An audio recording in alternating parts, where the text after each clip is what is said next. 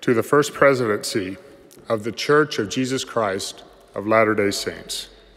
Dear brethren, as prescribed by Revelation in section 120 of the Doctrine and Covenants, the Council on the Disposition of the Tithes authorizes the expenditure of church funds. This council is composed of the First Presidency, the Quorum of the 12 Apostles, and the presiding bishopric. This council approves budgets for church departments and operations.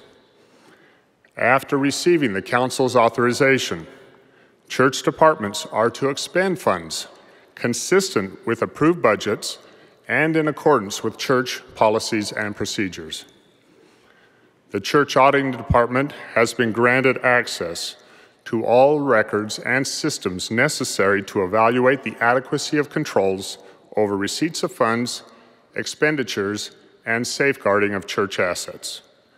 The Church Auditing Department is independent of all other church departments and operations, and the staff consists of certified public accountants, certified internal auditors, certified information systems auditors, and other credentialed professionals.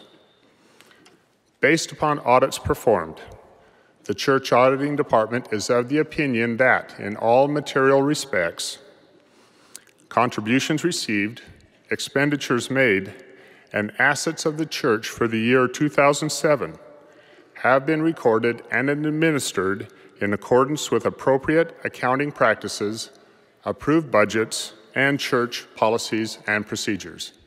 Respectfully submitted, Church Auditing Department, Robert W. Cantwell, Managing Director.